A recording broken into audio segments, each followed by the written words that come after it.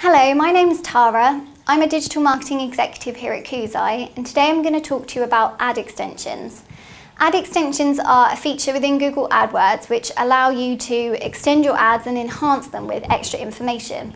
This is obviously great for users because it helps them make a decision on which result to click on, but it's also great for advertisers because you get all this extra ad space for the same price.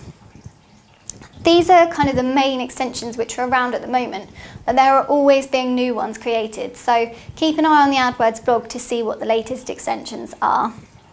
I'm going to go through each extension and just give you a couple of my kind of top tips for using them and ways to make them most successful.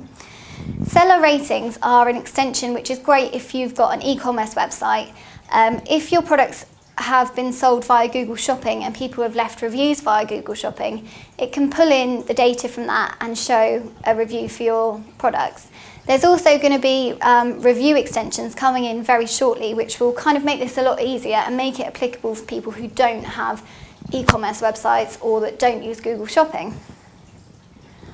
Offer extensions are something which came in with enhanced campaigns. They're really great for creating footfall into a physical store. That's what they were designed to do. But they also work well if you've got an e-commerce shop. So you could set them up if you've got a product discount or a particular product offer, but you can also use them really effectively for things that you might not consider to be an offer. For example, if you've got free white paper downloads, that could be set up as an offer to say download a free white paper. Or if the first call out is free in your service, say you're a plumber and the first call out would be free anyway, that could be considered as an offer. So it's just about testing the water and seeing what will go as an offer and what will get rejected. App extensions are great if you've got an app. You can schedule them at ad group levels. So for example, British Gas have got lots of really cool apps. They could really go to town with this and have so many apps scheduled for each different ad group. It's something that works really well if you've already got apps, and especially if you've got a few of them, because you can set them at such a granular level. Sitelinks are really useful. They're probably one of the most traditional kinds of ad extension. They've now been enhanced even further, so you can put in a line of description for each of your site links. So it's like not only having your main result, but having a few smaller mini results just below it with a description. This is really helpful if you've got for example, an e-commerce site, because you can set them at ad group level. So if you've got a product with lots of different colour variations, you can set up your ad extensions at that product level to be specific. So you can set up ad extensions for each different colour variation of the product.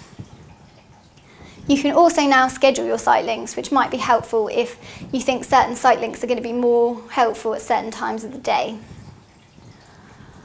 Call extensions are one of the best kinds of ad extensions in my opinion. If you target mobile devices, they are absolutely fantastic because the user can click straight through and call you.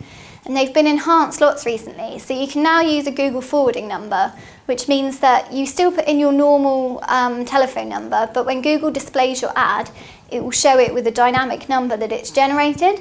If a user views that on a tablet or a desktop and then dials it and calls you, that won't cost you anything. It won't even cost you the cost of a click. If they call it via a mobile device, so they literally click through and call, then all you'll be charged is the same amount as you would be charged for that click. This is great because obviously a call is a lot more valuable than a click in most instances.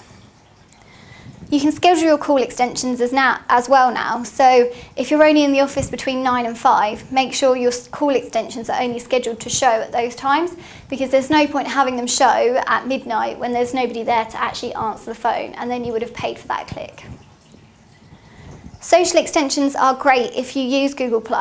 Even if you don't, I would say have them set up, because in the future when everyone is really using it a lot more, you'll find that other advertisers might have more of an advantage because they've got the extensions in place. So even if you don't think it's valuable to you at the moment, I would say set it up anyway. And you can do this just by linking your Google Plus page and your AdWords account. It's really simple as long as your Google Plus page is authorised. Dynamic search ads are a kind of ad extension, although to be honest they should be set up in a separate campaign because they tend to perform quite poorly in my opinion. There's lots of things you can do with them to optimise them to try and help them to perform better, but if you've got a well-structured AdWords account and you keep an eye on it regularly, you shouldn't really need to use dynamic search ads. If you do use them, I would say make sure you exclude the areas of your site that you wouldn't want used as landing pages or that you wouldn't want advertised. So for example, your terms and conditions or any product areas that just don't tend to convert very well. Email extensions are something which you need to contact your AdWords rep to get. Big brands like Thompson Holidays, if you Google them, you'll see that they tend to use them very well. Product listing ads aren't strictly an extension, but they are replacing product extensions. So I thought I'd give them a brief mention here. If you've got an e-commerce website, it's really worth getting these. They're really, really cost effective and they give you the extra space on the page. They run as well as your search ads, as your standard text ads. So you can have your text ads and then also have your product listing ads, just giving you that much more extra exposure. Because not many people use product listing ads at the moment, they are quite cheap. So I would say if you're an e-commerce site, really have a look into them because they're worth using. So I think we've covered all the ad extensions here today.